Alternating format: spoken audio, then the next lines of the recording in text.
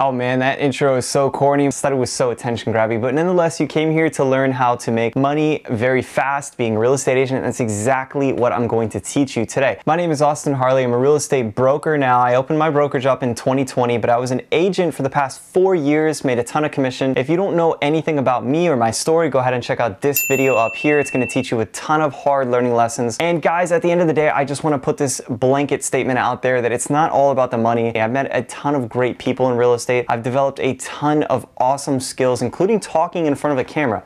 You'd be surprised how hard that is to learn. If you aren't a real estate agent but interested in getting a license, check out this video up here that I'm going to link down in the description below. Without further ado, let's get 100% started in this video. Don't forget to give this video a thumbs up and subscribe to this channel because there's going to be a lot of detail in this video that you're going to need to go back and reference, and I promise you it's going to be worth your while. Plus it's free, so just go ahead and do it, and then we'll start the video. First thing you need to do to make money really fast in real estate is identify what type of clients that you can work with are. It's very simple actually. You have a buyer client that you can work with, you have a tenant client you can work with, you have a landlord client you can work with, or you have a seller. So there's 4 different types of clients you can work with, right? And what I want you to focus on or switch your mindset on to only perform money-making activities or things that lead to money-making activities. As we get down this funnel that I'm going to teach you, you're going to learn that a lot of this ends up being just pretty much marketing, because believe it or not, whether you like it or not, you're a marketer if you're a realtor. So that's number 1, to have money-making activities happen. So what the heck are money-making activities? Now, it's very simple. If you have those 4 different types of clients, buyers, landlords, sellers,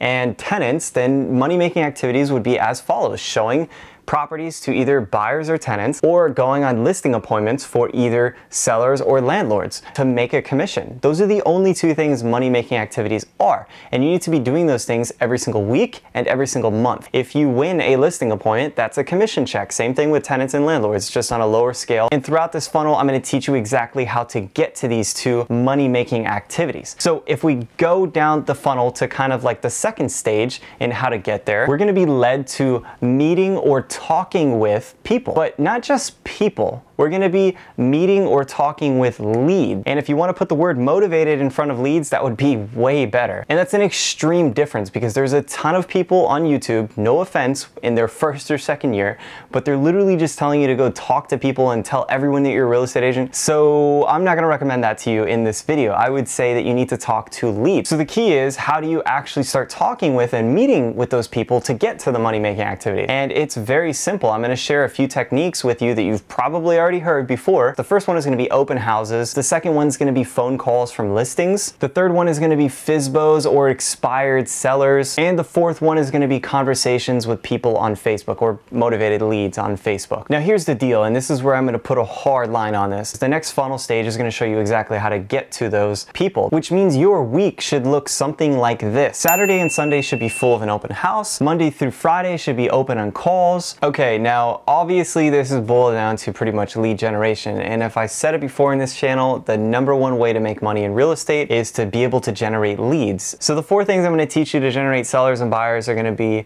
Craigslist, open houses, for sale by owners and expireds, and you didn't guess it, bandit signs. Yeah, bandit signs. Because think about it, anyone crazy enough to call a bandit sign is probably going to be crazy enough to work with you, especially if it's your first year.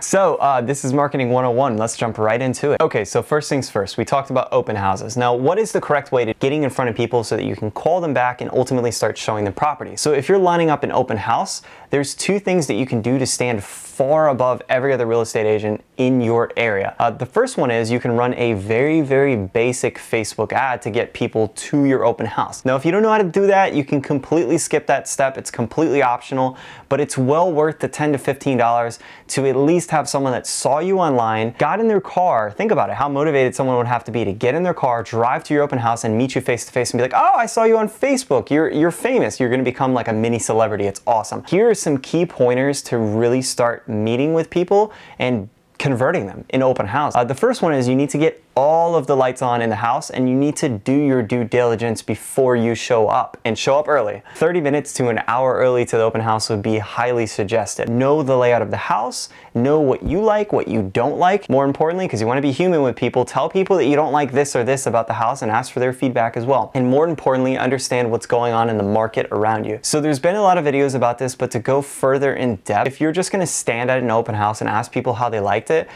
they're never gonna work with you. You can get their information, call them as many times as you want, but if you teach them something that they don't know, they will stick with you because they're gonna remember you in the back of their head, and when you call them or they see you on Facebook again through an advertising, they're gonna be like, I'm definitely working with that guy. Do your research of all the comps in the area, understand the school districts more importantly, and understand what the type of clientele is gonna be walking through your front door when you're doing an open house. If you're standing in a $1.5 million house, you're probably gonna have different clientele than if you're standing in a $300,000 townhouse. There's a difference between a second home buyer and a first time home buyer. I'm not gonna get into too much about scripting on this, but if you Google open house script as a realtor, you'll find something from Tom Ferry, and I would highly suggest anything from him. But basically what you're trying to do is just like, hey, did you also check out this other home once you figure out what they're looking for generally? And they're gonna be like, no. I'll be like, oh, I can show you that house. You know, the open house is closing in 20-30 minutes. Do you have some time to spare? Easy way to just start meeting and talking with people. If not, always get their information, write it down on a piece of paper that you did. Don't use none of those fancy iPads where it allows people to type in false information. Physically write it down, look them in the eye,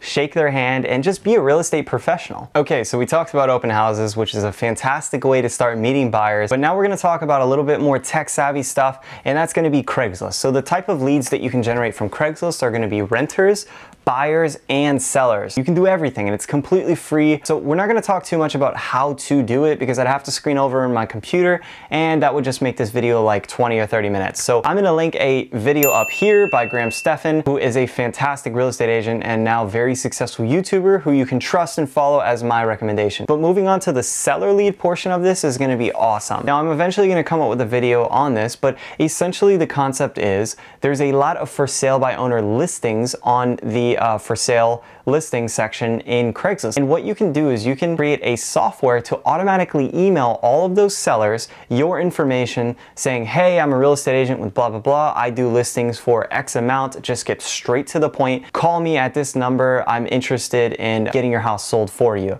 I already have buyers lined up. Something of that sort. There's always got to be like some type of hook to reel them in. But it's one way to get your phone ringing. For now, I will link down in the description the software that you can use. And moving on to the second way you can get sellers before we wrap up with the very fourth lead generation tactic, it's going to be for sale by owners and expireds. Now there's a ton of videos on YouTube. Very good ones are by Brian Casella and Tom Ferry, but just understand this is a different type of marketing. This is when you're cold calling to people to get them to use your services. So you cold call for sale by owners. There's no excuse why you can't just wake up one morning and start calling and executing money-making activities the next week or the next month following. Because the more people you fill in that funnel, the more money-making activities you're gonna end up making. The same exact thing applies with expires, and to add one more added value to this video, I will leave the exact template script that I use down in the description below. I'm just gonna leave a literally written version of it. Honestly, the more phone calls you have, the more rejection you're gonna get, the tougher it's gonna make you, and the more success you're eventually gonna get. So record your phone conversations, listen to them so you can get better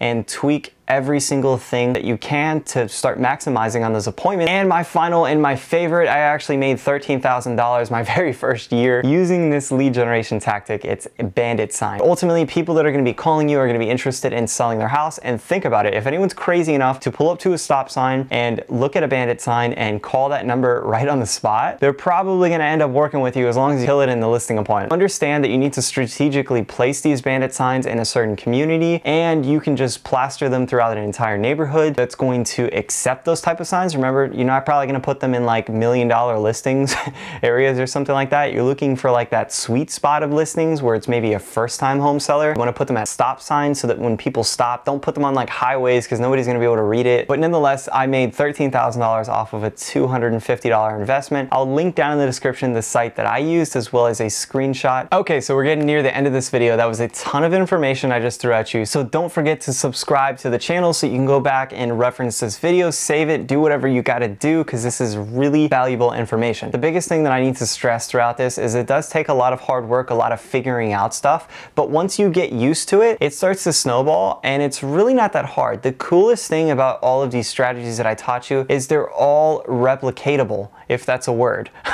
Meaning you can hire other people to do this stuff and really scale up to create a ton of commission, which is exactly what I did. So I think I've spoken enough in this entire video. If you have any questions about any of the lead generation tactics that I taught in this video, or just any questions about real estate in general, leave it down in the comment box and I will make sure to get back to you. Don't forget to give this video a thumbs up and I will catch you in the next video.